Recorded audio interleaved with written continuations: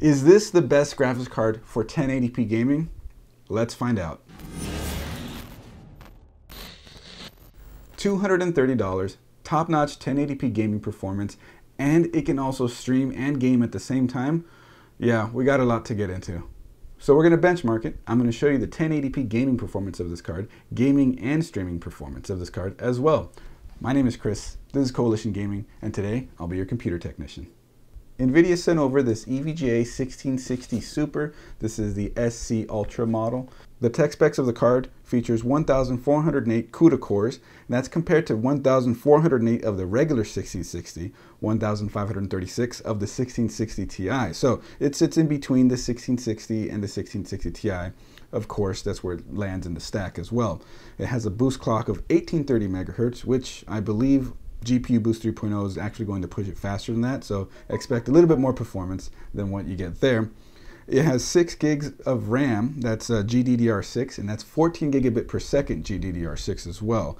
So normally the 8 gig, you get 8 gigabit per second GDDR6 on the 1660, and it's 12 gigabit per second RAM on the 1660 Ti. So you get a speed boost on the VRAM on this card compared to either of the cards near it in the stack. So that should definitely help it out. Now, the 1650, the OG 1650 doesn't have the upgraded NVENC encoder for that a lot of the Turing cards have. The 1660 Super, 1660, most of the other cards in the stack do have it, including this one. So that's definitely something we're going to be exploring. The Turing NVENC is something that's just very, very awesome for gamers and streamers out there alike.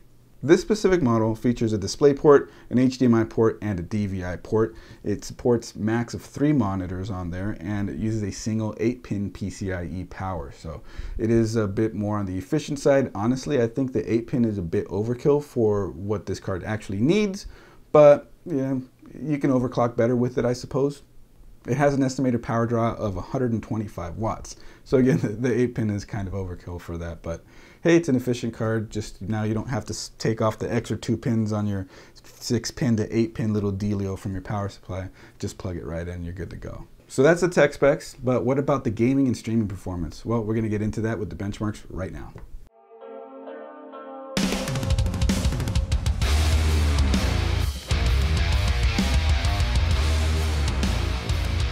So by the time that this card has released, the 1650 Super has come out, and that has become the new, in my opinion, sub $200 1080p king, especially because that one also features the Turing NVENC encoder. That card is very competitive with the RX 570s and 580s while being more efficient and all that stuff, because you know it's a solid card for that price range. This review is about this card though, and this is at $230. In my opinion, ends up being the best $200 to $300, like that's the price bracket, the $200 to $300 price bracket. It's the best in that price range, in my opinion.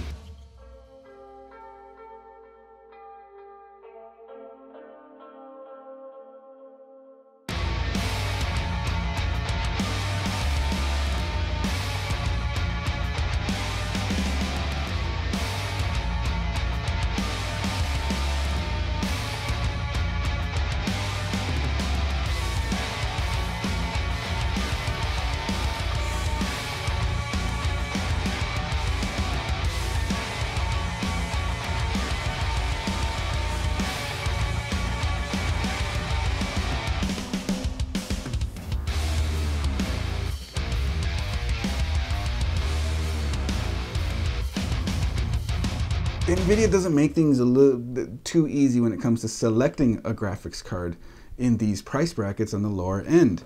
So let me refer to my notes here. The 1650, the regular one that loses to the RX 570 for most of the performance metrics, is about $150. The 1650 Super comes in at about $160, and it handily outperforms it for $10 more. The 1660, the non-super variant of this one, comes in at around $220, and the 1660 Super, this guy right here, comes in at about $230, which again, this outperforms the 1660 by a good amount for only $10 more on average. Then we have the 1660 Ti for around $275, of which this one is generally 1 or 2 frames per second behind in most of the tests and research that I've seen.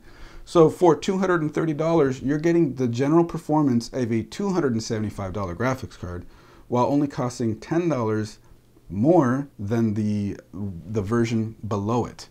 So there's a little bit of confusion in the Nvidia product stack, and in my opinion, if Nvidia were to thin this out, it would simply be the 1650 Super at $160 and the 1660 Super at $230, and that fills the sub $200 bracket and the sub $300 bracket just fine. Now I understand why companies put products in specific prices for those ranges. It's to stay competitive most of the time with offerings from competitors. However, I mean, realistically, in this case, it just mucks things up. And just having the 1650 Super and 1660 Super cover the space would be, like I said, that would be fine. Now, with all that being said, again, in my opinion, I think that this is the king of the 1080p graphics card in the $200 to $300 range. If you can afford to get this graphics card over a 1650 Super, it is absolutely worth it. And alternatively, if you can't quite get up to an RTX 2060, 2060 Super, or a Radeon 5700 to 5700 XT, again, this card is definitely worth it. Real quick, I do want to talk about the temperatures of this card. It's not really a full review without talking about that, right? The highest observed temp that I saw with this card while gaming was 72°C, which is actually pretty good. Now, I did mention that the boost clock advertised for this graphics card was 1830 megahertz. GPU Boost 3.0, thank you for that, ends up pushing it up to about 1920 megahertz, which is the highest that I saw, but it did seem to settle around 1845 megahertz and 1905 megahertz, depending on the game you're playing. So you are getting more bang for the buck with this card, thanks to GPU Boost 3.0. That's always nice. So my final thoughts on this graphics card. The $200 to $300 price range is where I used to live when it came to looking for graphics cards. And the TI series was some of the best bang for the buck that you could get. The 560 Ti punched above its weight class, and then the 660 Ti came along, and I rocked both of those graphics cards. The 660 Ti, that was way good value considering its performance. This card makes me feel like the $200 to $300 price range from Nvidia is again worthwhile, because this definitely punches above its weight class, and it's clear in the benchmarks, it's clear in everything that I've seen with it being so close to a 1660 Ti, although obviously this is a Super, not a Ti, but you know, that's neither here nor there. And for 1080p gaming, if I was looking in the $200 to $300 price range, this is pretty much the only card I would pick. So if you had $200 to $300 and are gaming at 1080p, what graphics card would you go with? Based on the information you guys saw today, is this graphics card something you would consider, or would you go used, or whatever, anything like that? What would you do? Drop a comment down below. Let us know what you would pick, and let's talk about it. Also, I stream every Friday, 8 p.m. Pacific. We can talk live about what you would pick, and you can ask any questions there. So make sure you follow on Twitch. That's Coalition Gaming Crew. All links down in the description below. So if you found this video informative, hit that like button, hit that subscribe button. We always got more coming. And make sure you check out one of our other videos. Will be linked over here. Actually, it's over here. So make sure you click on one of them right over here. And again, all links to this stuff, our Twitch, our Facebook, Discord, Instagram, all that stuff will be linked down in the description below. And again, hit that subscribe button. We'll see you in the next one. Bye.